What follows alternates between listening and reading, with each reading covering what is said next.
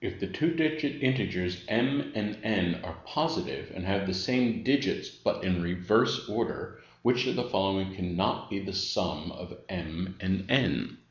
So this is a particularly strange question. So we're going to think like a mathematician and see if we can discover any patterns. So if we take 13 and 31, here's an example of two numbers, the same digits in reverse order. We add them, we get 44. 24 and 42, we add those, we get 66. Interesting. 71 and 17, add those, we get 88. Well, it seems that the results we're getting are always divisible by 11. Well, we might ask, does that happen even when we don't have a two-digit number?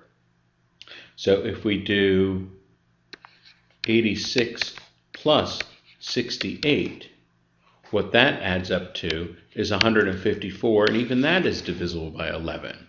So it seems that whenever we add up these two numbers, same digits but in reverse order, we get a number that's divisible by 11. Well, that's interesting. Now, if we look at the answer choices, we've already gotten 44, so we know that that's possible. 99 is divisible by 11. 121 is divisible by 11.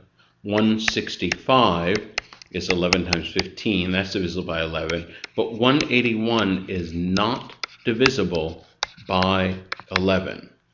And it turns out that's the only one that you cannot make in this sum, and that is answer choice A.